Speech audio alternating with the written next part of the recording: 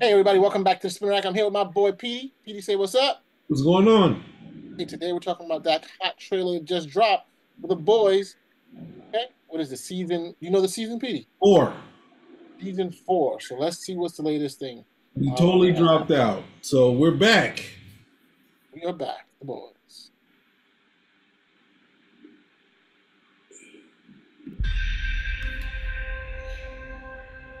I look back at my life, and all I see are the messes I made. And I ain't got time to fix it. I can do one thing right. With the time I got left, I can't do it alone. I can't do it without you. This country is corrupt beyond repair, so we gotta save it. It's not gonna be easy. We'll have to do some terrible things for the greater good. You'll no longer be beloved celebrities. You will be wrathful gods. Show me a little wrath.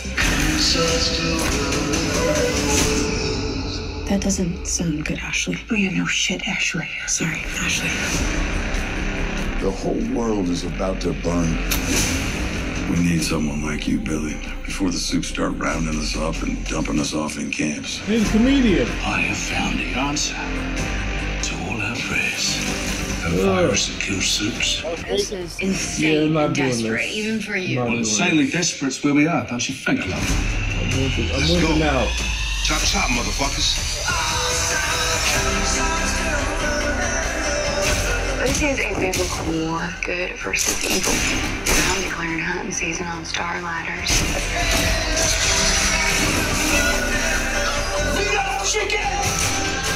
I can't believe this is fucking happening to me again.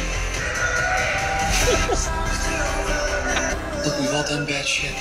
What's insane is that our solution to every problem is murder. I'm not doing this. Violence isn't great. Violence is power. That's a spirit, champ. Who wants a creamy, delicious milkshake? If we're ever gonna win against monsters, we need to start acting human.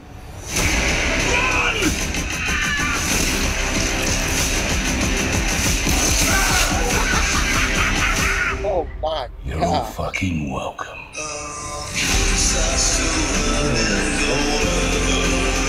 They up the gayness, it looks like. I'm like, yo, the blood, yes. Yeah.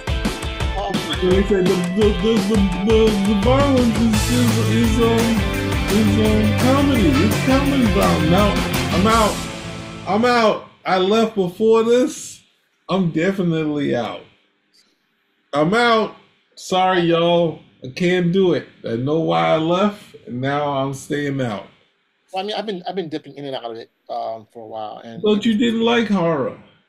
no, well, this is horror, but I mean, saying the story off and on. So I've been following what's going on, and you know, I'm surprised it's been as successful. But I think, like Carol said before, there's such an anti superhero feeling. You know, it is. People like to see superheroes do dark things. I generally don't, but you know, I'm just surprised that it's been going on this long. And hey, I'll take a look at it again. You know, there's an audience for it. You know, I'm not. You know, I tend to be a little bit more positive in my views, but I'll take a look at it. Not a big deal. I'm not checking out. I'll definitely. I'm checking out. Well, the other thing I wanted to mention, since we're on the boys, right?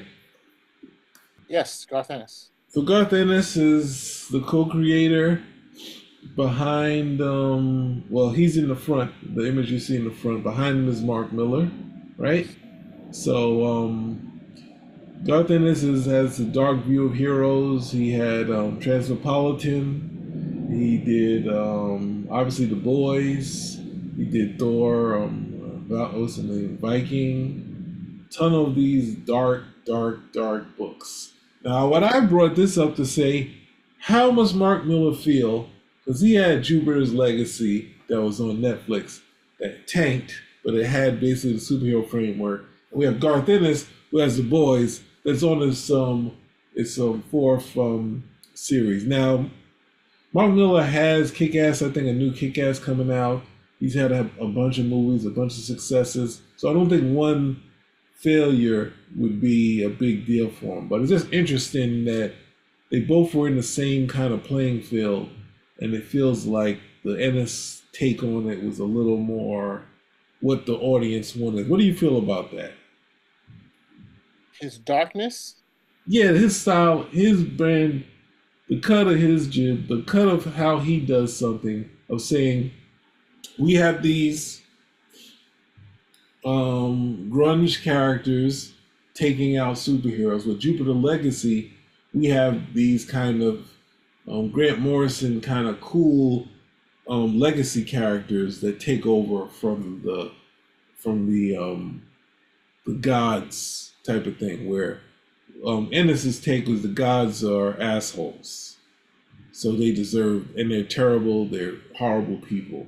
But doesn't he make a point in his bio that he says that he didn't grow up knowing God? He wasn't trained. He didn't grow up, in Northern Ireland. It wasn't until he went to school that he started learning about that. What, God or comic books? No religion, he said. He said that when he was a 6-year-old in school, right?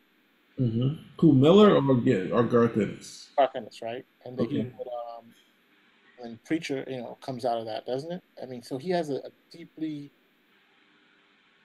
I wouldn't say flawed, but difficult view of what it is on what's happening. I mean, his Maybe view, so. I forgot about Preacher. Keep going, yeah. it's a very dark view, and he's very cynical. I think that's that typical English cynicism that we see a lot in stories. Yeah. Need to be brought down to a basic level. And so there's definitely what is that? I mean, I was first introduced to him with the Punisher stuff, right? Which is gritty. Yeah, I was iffy on that. I was very iffy on those stories. Right, but this is the stuff that he's done. He's worked on like Hitman. He's worked on Bloody Mary. Of course, because of the success of some of the series, from Hellblazer. I mean, look, those are the type of things that he worked on. So that kind of so some of those type of things that really, the Authority, which they're pushing now like crazy, and I was not a big fan of the Authority at all. I just find that his work has always been tinged with the darkness and, what the powerful have and what the people who don't have power have to do to bring him down. And I guess that, to me, was always looking at the Punisher and how he is dealing with these very powerful individuals. And he seems to have continued that theme throughout a lot of his stuff. So you have the boys with the Homelander in them and how they're dominating humanity. And he's like, well, these superheroes suck, right? Yeah. And we kind of talked about that in another episode where we were saying that, if there really were mutants, would we be saying, hey, kumbaya mutants, or would we be saying, yo, this is a scary business? If they're superpowered people, if they're people, the key word, if you're superpowered people, we know what people are. They become more like, I think to me, when I look at the superheroes, they remind me of Greek gods, particularly in the boys universe, because you have not Odin, you have Odin too, but you have Zeus who's sleeping around and he's fighting with his brother Hades and Neptune, and he doesn't really care about the humans and the trials and tribulations that they're going through. So that's how come we have heroes like Hercules and others come about to remind the gods that there are other people here. So I think that, and to me, that's what I've always seen Garth Ennis as. He's kind of pro-human, but with a British sensibility. My problem with the boys has always been the issue of what's the name of the leader of the boys' thing? Billy, right? Billy Butcher, I think it is. Uh-huh. And he doesn't have powers, but he's always able to get things done. I mean, he's I don't buy into that at all. In a world as vicious as the world of the boys, it's like it just always shocks me. But the one thing about Billy is that he's willing to go all the way. Mm-hmm. When people are like, well, that's a little bit too much. He's like, well, people gotta die, so be it. We gotta get these suckers out. But then also it's a revenge fantasy, right? He's basically doing revenge because of what happened to his family. So, and again, perfect again, going back to Punisher, the revenge fantasy. Well, I would say that's the other part that kind of makes me dislike his work, because there is a reverse power fantasy. It's like I want to find the Achilles heel of this guy that's like, um, it's like taking the David versus Goliath and making David basically the kind of person who, cuts your Achilles heel just because it's fun to do. Like I'm small, but I'll cut his Achilles heel. When he falls around, or I'll feed him. I'll feed him a snow clone with glass in it. Like that's kind of the Ennis type of character take on stuff, which is kind of really dark. My reference to Jupiter's Legacy to what's the name, but you mentioned in Preacher. Preacher didn't have a long run on TV, so they have their hits and their misses. It's always good that Comic Guy does get something. So I was thinking about it, but they both have their successes and their hits, and it's something that they can retire on, which is always good. So, but he's not like the Punisher. I think I argued with a friend of mine. I'm pretty sure I know he doesn't watch the show at all, but he was he was like, hey, did you read the that issue with Daredevil? Where Daredevil, he forced Daredevil to use a gun, and then Daredevil shot, but it didn't have any bullets, and he couldn't stop him. Then Daredevil felt all weird. I was like, Frank Miller already did that. And he's like, he did? He said, what happened? He said, well, Punisher put him in a place where Daredevil had a gun, and he had to stop the Punisher.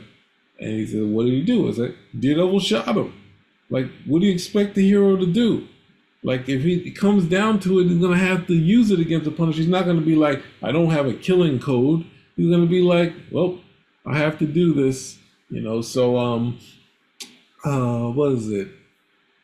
I think he did it for last. Like, Spider-Man the only time I've seen Spider-Man get beat up by is a Russian person with big breasts and beats the hell out of Spider-Man. So then Punisher comes and takes Spider-Man as a blockade to take his hit. So Spider-Man's getting punched in the face while Punisher is doing his hits around him. And then after the Punisher wins, he said, what happened? He said, oh, and the Punisher said, oh, you were great. You were great. You were great. That sort of thing. It's like just trashing the heroes. And Viking was even worse than that. It's, oh, well, Thor's a Viking. It's like, the Vikings don't have any more power than, like, Thor is their god. So you can't look at the Vikings and be like, oh, this Viking could, like, break Thor's jaw or something like that. It's like, Thor is a god, and that's the thing. So it doesn't relate trying to have, him in that. But ultimately, he's got a series that's running. I didn't expect it to go this long, but it's going this long. So what can you do? Oh, you're talking about Thor. Okay, yeah. I thought you were talking about Vikings for a second. I never read the Vikings, so I never read. You said it's called Vikings. I never read Vikings at all, so I have no idea. Yeah, I can't really say either about everything like that. But I mean, I'm all for look, great expressions of shows of art is great. I may not always be a fan of many of these different, but it's good to have different choices out there because there's always markets. And the very fact that The Boys became a hit because it's the anti-Marvel, right? And as we grow older, we see that people want more nuanced characters and more nuanced views of what superheroes would or would not do. Now, does that work for a younger viewer? Does that work for the general populace? No. I mean, let's get serious. Amazon Prime. How many people are actually watching that versus let's say Daredevil when it was on Netflix, right? I mean, compare the base. I guarantee the Netflix is much larger, right? And so, but for Amazon, it's a huge hit, and I guess it's probably a hit that's been going on. And they've done everything right. They've given people exactly what they read in not exactly. They gave them a lot of what they read in the comics. They continue to build upon that. That's what makes it success.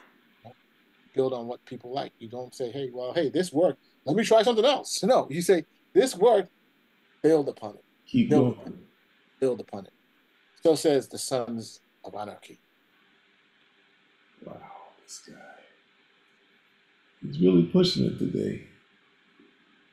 So hey, if anything else, Pete? That's about it. I think we kind of covered.